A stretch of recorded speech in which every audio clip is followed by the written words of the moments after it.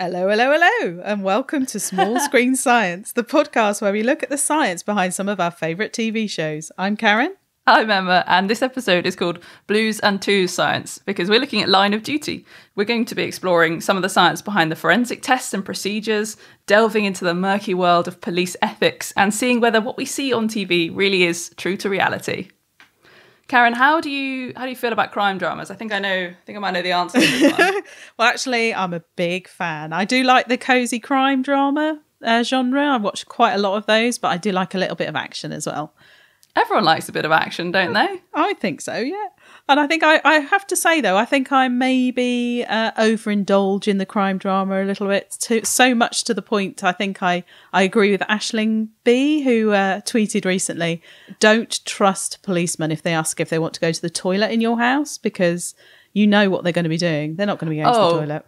They're going to be snooping. They're going to absolutely be snooping, and not just through your medicine cabinet. You know they're going to go for a little wander. You know, round your upstairs. Through all those wardrobes. This is how they do it. They send two of them in. One of them's really nice and charms you and asks for a nice cup of tea. And while you're busy popping the kettle on, the other one goes for a little snoop. You're right. Yeah, don't trust them. You're absolutely don't right. Trust them. The answer is no, unless you're escorted. I'll escort you if you like. You can't escort a police officer to the bathroom in your house, Karen. That's how you get arrested for other things. Yeah, this is true. Yeah, it might look a little bit suspicious if I did that. Yeah. But in general, folks, please do trust the police. Yes, absolutely.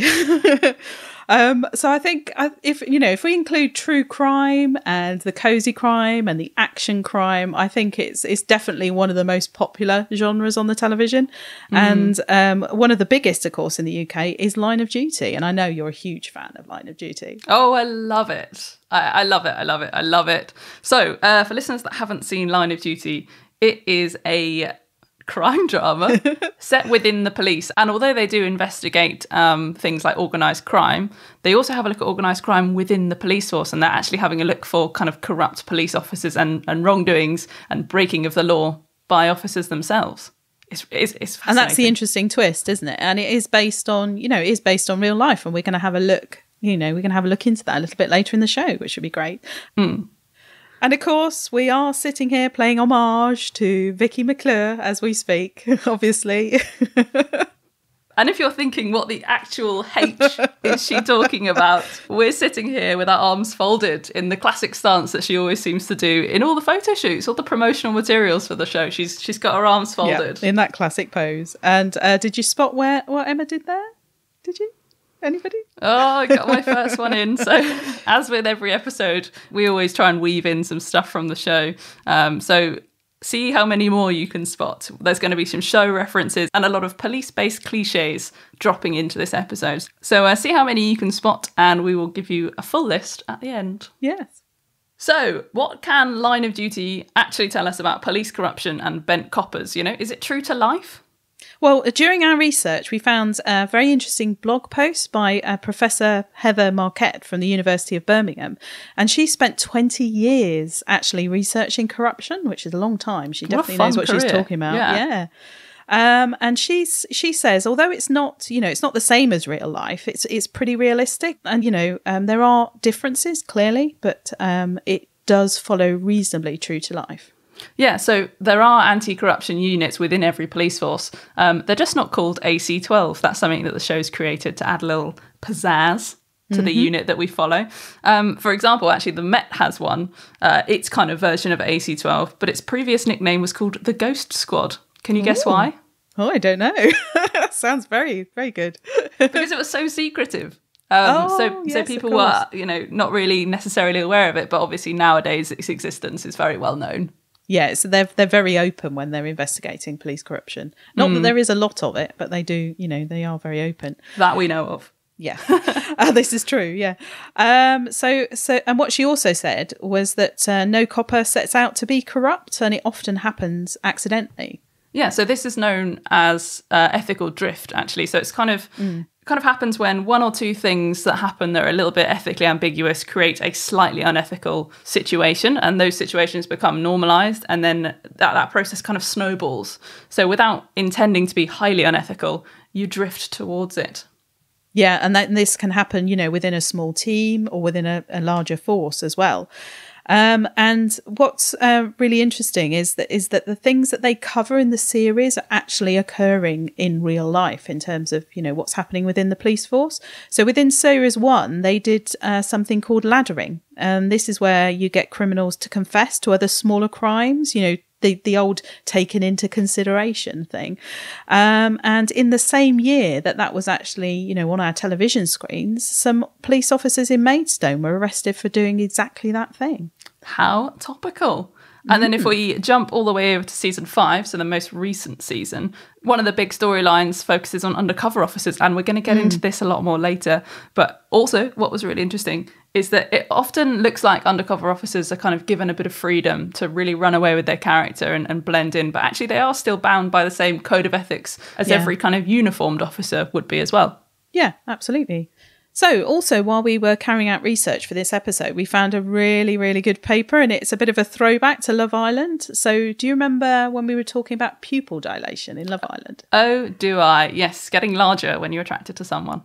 That's right, and your pupils as well. Oh, Karen. Mind out of the gutter. Well, apparently, your pupils actually get larger when you remember seeing something that you've seen before, and this may have a use for the boys and girls in blue. Does this have something to do with being attracted to people in uniform? Oh, well, you're talking to a girl who is. I married one.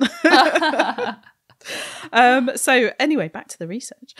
This research was published in 2019, and what they did was they carried out a simulation of a crime, and then afterwards they held a lineup, and while the people were kind of identifying who they thought committed the crime, they were looking at the pupils and how much the pupils were dilating. And what they found was that when people correctly identified the culprit, their pupils dilated up to 32% bigger. Oh, wow.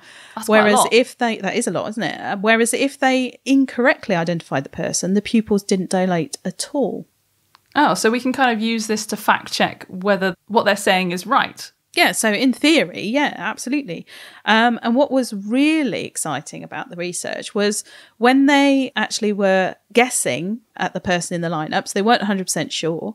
If they guessed correctly, their pupils dilated. And if they guessed incorrectly, their pupils didn't dilate. So they only dilated when they got the person in the lineup correct. Which would be really handy as well if we could bring this to a stage where we can actually use it in the police force, because the research isn't quite there yet. But, we all know that eyewitness identification, it can be flawed. It's not often relied on in court as a form of identification because lots of different things can affect recall. So things like stress and the length of time since the incident might have an impact on who people are recognising in the lineup. But what do we know? For this episode, we needed to actually speak to someone who knows a lot more about how the police actually operate. Exactly. So we took the squad car on over to Bath University to meet with Dr. Allyson MacVean, a professor in policing and criminology who is an expert in police ethics. Now, her work and research have helped shape how the police force in the UK use an ever-developing code of ethics to guide their practices and their ways of working. Yeah, and she explained to us that policing doesn't actually happen in black and white. It's grey. It's a grey world, and mistakes are made. And by having a code of ethics and framework, what you're doing is you're making things much clearer, and it makes it easier to make and justify decisions. And the implicit becomes explicit. Absolutely. Now, with questions of morality raised in every series of Line of Duty and a huge emphasis placed on defining not just what's right and what's wrong, but what's actually ethical and what's not, who better to speak to? So over to Allyson. So a lot of your research is to do with ethics. How does ethics play a role in the police force as we know it today? Ethics is an interesting word because it means so many different things to so many people.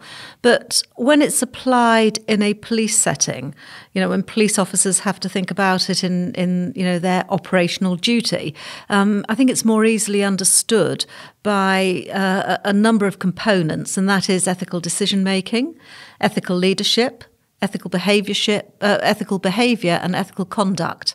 What's happening now is actually we're making it more explicit and putting it in a framework that we can consciously be much more aware of the impacts of what it means to be ethical. And this code of ethics that the police force currently use, what does that mean kind of for the day-to-day?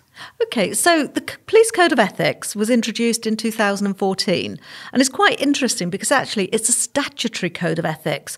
And what I mean by that is actually it's embedded in a legal framework. So the police officers and police staff are legally obligated to that code.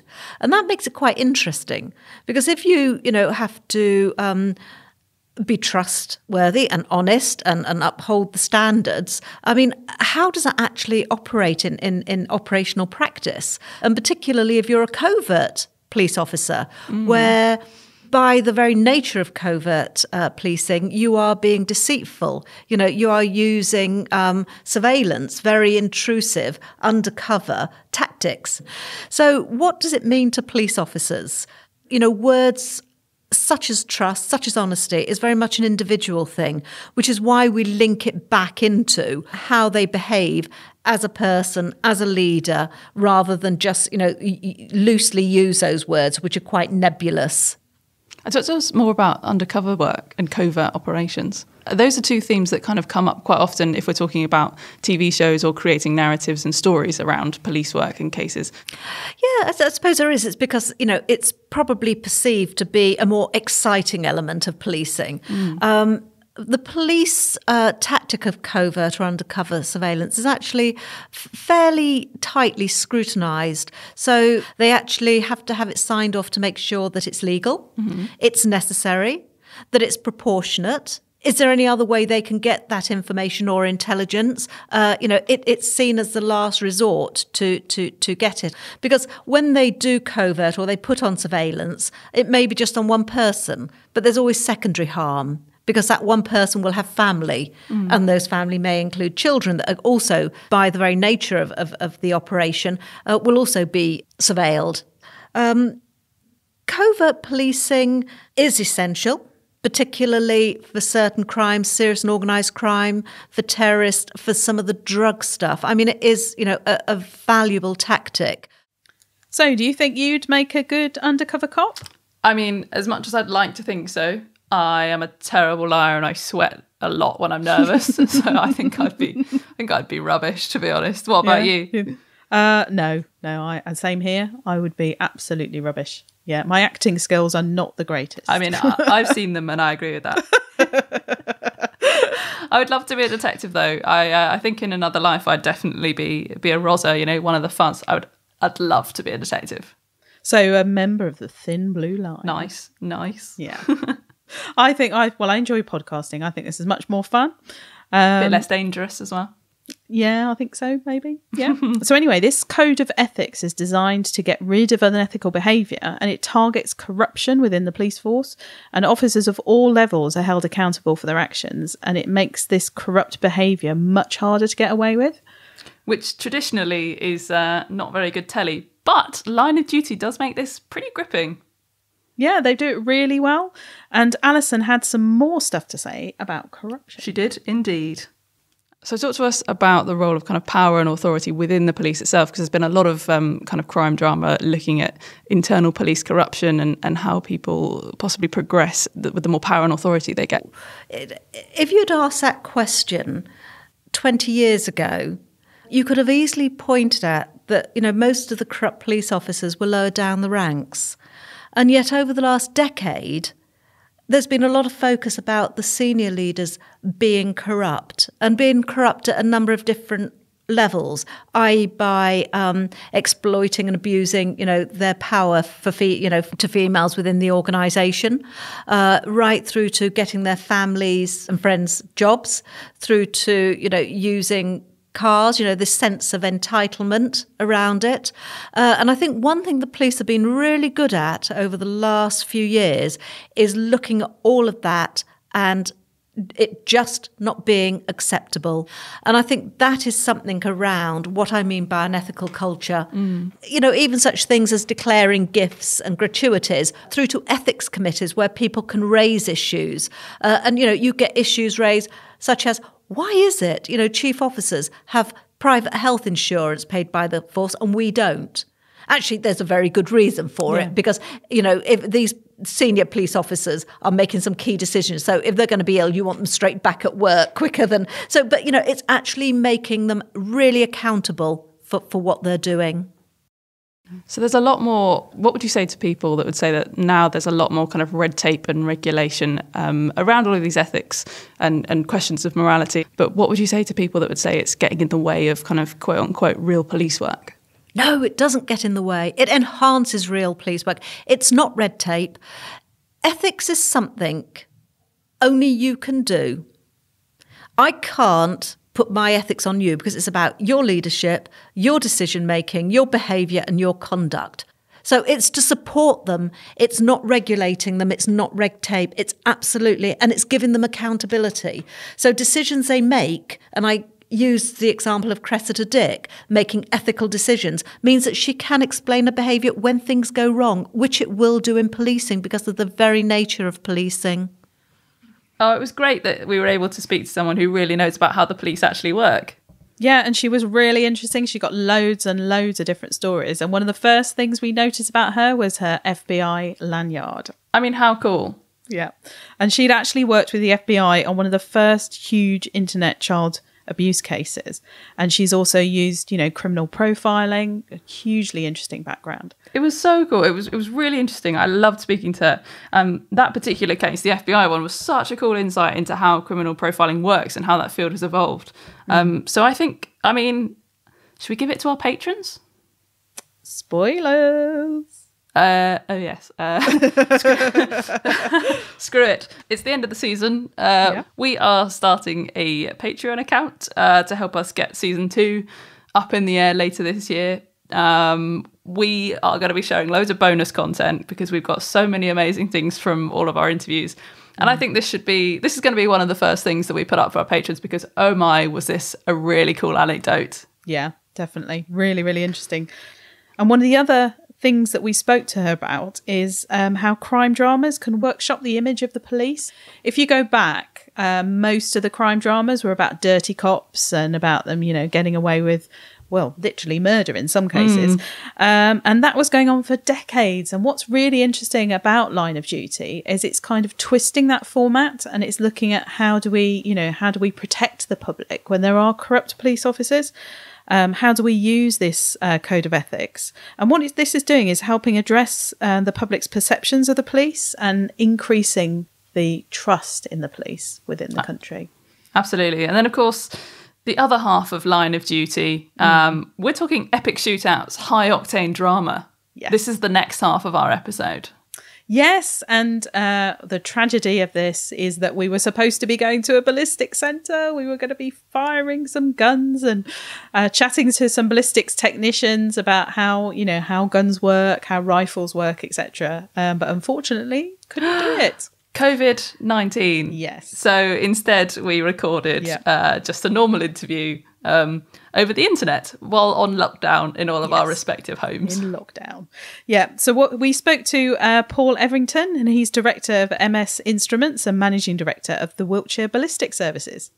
So at this range, they have a lab and they undertake all kinds of really interesting tests and they use science and a really deep understanding of ballistics to assist in police matters. Now, this field is known as forensic ballistics. But before we get into what they do, let's talk pretty simply about how modern guns actually work. Yeah, so if you start with pulling the trigger, and then the hammer will hit a firing pin.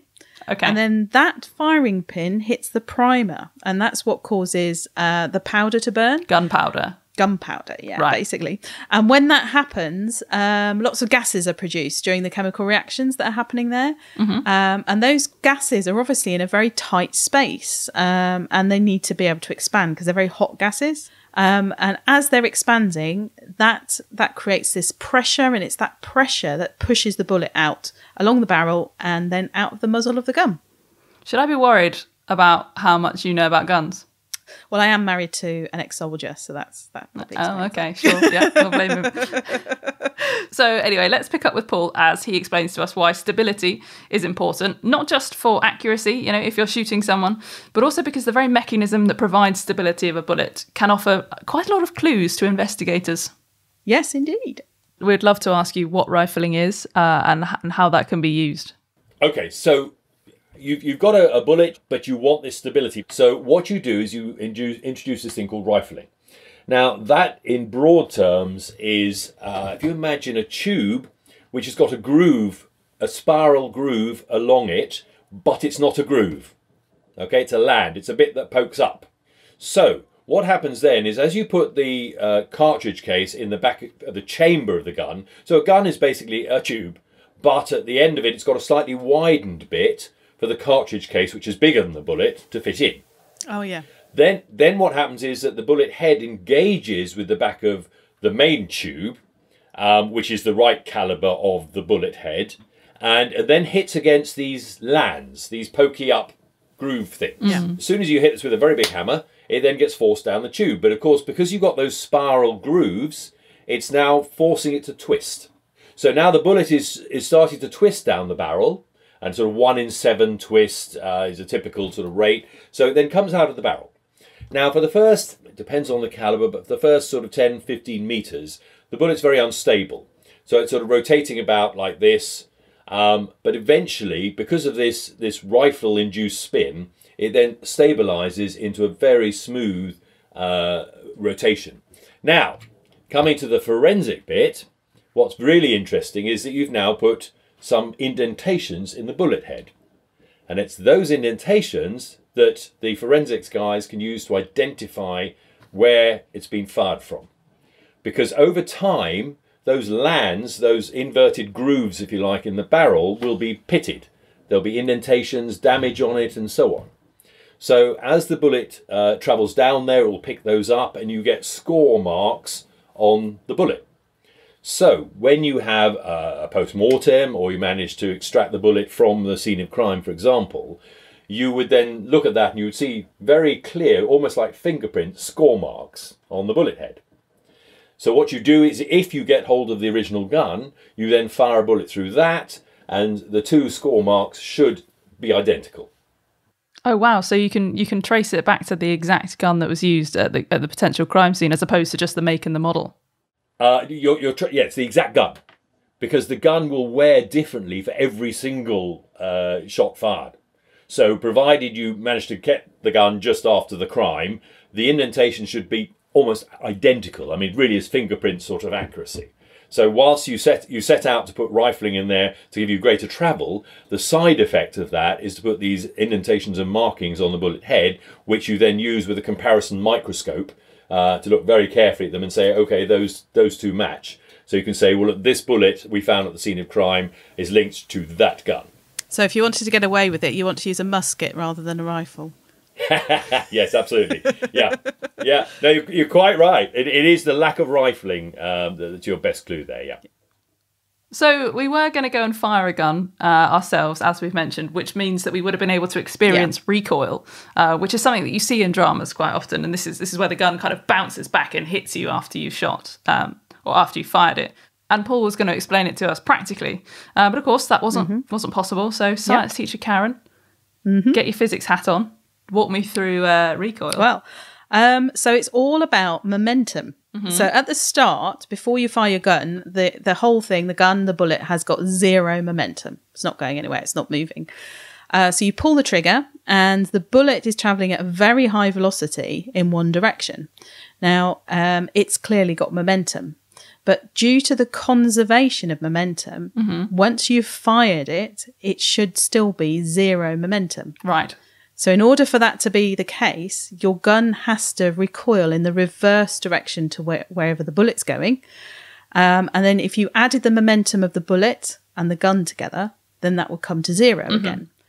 And the reason why the gun isn't travelling at the same velocity as the bullet, which is what you'd expect, isn't it, is because the gun has got a greater mass. So momentum is about mv, mass times velocity. So the mass of the gun is taken into consideration. So that's why you have recoil, conservation of momentum. Ah, I see. So we've explored what it's like to be behind the weapon, but what about if you're in front of it? You know, Wiltshire Ballistics also look at the science behind getting shot. Now, loads of people get shot in line of duty. That is not a spoiler if you haven't seen the show. So let's have a look at some of the other tests that they do in this forensic ballistics laboratory. What you've got is a gel block, and you've got to make it. It is essentially jelly, made in a similar way to jelly, but it's far more strictly controlled in terms of quality. You would tend to make it with a 10% or 20% mix, which leads to a certain sort of hardness of the gel. In the case of 10%, it's sort of representing ordinary flesh of the body. In 20%, it's sort of bone parts of the body. So it's a slightly inexact science, obviously, but what you're trying to do is to simulate that if a bullet went through the body, what sort of effect would you see? And again, what you can't see on those slides, unfortunately, but you can see on the video, is what we call the cavitaceous effect. All right. So when the bullet goes through the body, the most common question I get is, Paul, the bullet is sort of this kind of diameter, okay, if it hits you there, you've got a problem. But if not, why does it kill you? Well, the problem is that when you look at the gel there, which is about 10 centimeters maybe, or even bigger, that gel will expand to about half as much again as the bullet goes through. Wow. So the bullet goes through and the residual cavity is tiny. It actually reseals itself quite well. But as the bullet goes through, you actually see a massive expansion like this. So, I would say, let's say 15 centimeters, something like that, of expansion. So if you hit someone sort of, just a lower stomach area, yes, it would cause damage there, but it's the energy that is dissipated through that bullet going at such a high speed. Don't know if you remember your physics from school, it's half mv squared. Okay, so the mass of the bullet is a relatively minor part of it. The velocity is squared. So however fast it is, it's squared to give you a huge amount of energy. And it's that energy that then sort of crushes the organs and kills people eventually. Anyone else hungry for jelly right about now? Not if you've seen the images, or you wouldn't be. Oh yeah, we'll put those on our Instagram for you to see. Paul wasn't wrong about the amount of expansion of the jelly. Oh. It's quite scary. So back to the physics. One of the things they actually look at Wiltshire Ballistics is the amount of energy that the bullet's got when it's fired. Because if you're going to attack someone with a weapon that's lethal or a weapon that's dangerous, it's all down to the amount of energy that the bullet's got. And if you're shooting someone with a lethal weapon, then you're intending to murder them. Basically, you're intending to kill them rather than just injure them, and that's quite serious, clearly. Yeah, so it helps the police kind of categorise the crime that they can charge you with, which is quite useful. So one of the things they also do at the centre is they test Kevlar vests. So these bulletproof vests that the police use. Now, Kevlar is a synthetic heat-resistant strong fibre, and it's woven really tightly in layers that forms a plate. And then this plate, which has about 18 to 20 layers of Kevlar in, is put inside the vest that the police wear. And this Kevlar is knitted so tightly that that's what gives it these kind of bulletproof properties. It can stop a bullet from passing through. Yeah, and Kevlar was actually developed by a female chemist. It's a Polish-American chemist called Stephanie Krolek, which is back in the 1960s. Very cool. Yeah, and as you said, this Kevlar gets stronger as the bullet hits it. And what it does is it absorbs and dissipates the energy. And the more energy that this Kevlar can actually absorb, the less energy is being passed on to your body, and therefore the less damage is being done. Absolutely. So you're likely to still get quite a big indentation, up to 3 centimetres. So you could break a rib if you were shot in that area. But of course, if the bullet doesn't pass through, I'd take a broken rib any day. Yeah, absolutely. And it can keep people safe, which is great. Fantastic. Yeah. So we did ask Paul one little extra question at the end of the interview. Are you going to include that in the episode? I am. You know what? It's not a silly question. we both wanted to know it, and the answer was fascinating. And do you know what? Yeah, I'm definitely going to put it in. And it's full of science. It's relevant to line of duty. And I think that the listeners would have asked the same question. Absolutely. If you were, as a policeman, getting shot at, would you hear the shot before you got shot, or would you get shot first and realise it later? So it depends what weapon the villain is using. So, for example, if they're using a rifle, which normally they wouldn't be because it's a large item to carry around, is one answer. And if they're using a pistol, broadly speaking, it's another answer. What it comes down to is the velocity of the projectile, and it's all to do with the speed of sound. So the speed of sound is notionally 330 meters per second at 0 degrees C. Obviously, as it gets a little bit warmer, that figure goes up a little bit. And this is where you had discussions in the past about the sonic boom, Concorde and all this sort of thing. And you may have seen some videos where you see this typical cone shape behind the bullet. That's the supersonic shockwave. Oh. And then as the bullet goes slower, the supersonic shockwave sort of changes shape. And then as it goes to the transonic region, speed, between above the speed of sound and below the speed of sound, it then goes flat. And then below the speed of sound, it's not there. The supersonic shockwave has gone. So the boom that you used to hear from Concorde, that's the supersonic effect. So what you're hearing with a rifle, for example, is you're hearing the blast from the gun. That's just because gunpowder has exploded. Then you're hearing the supersonic crack of the bullet flying through the air. So from the person who's being shot at perspective, will they hear that blast before the bullet passes nearby? Well, of course, that comes down to velocity. If it's subsonic, they will hear the blast before the bullet arrives, and if it's supersonic, they won't. So in broad terms here, a handheld pistol is subsonic and rifles are supersonic, and that means that it's faster than the speed of sound. Yeah. So if you're being shot by a pistol, which is what you kind of generally see in crime dramas, at close range, you would actually hear it first. Yeah. Only just though. You wouldn't be able to do anything about it. I know, I don't think I'd be able to react quite that fast. No. We found another paper actually about ballistics research. This one was from 2018, and it was about the impact of breast enhancements protecting against small firearms fire. Which is not something that we expected to stumble across in our research for this episode, I have to be honest.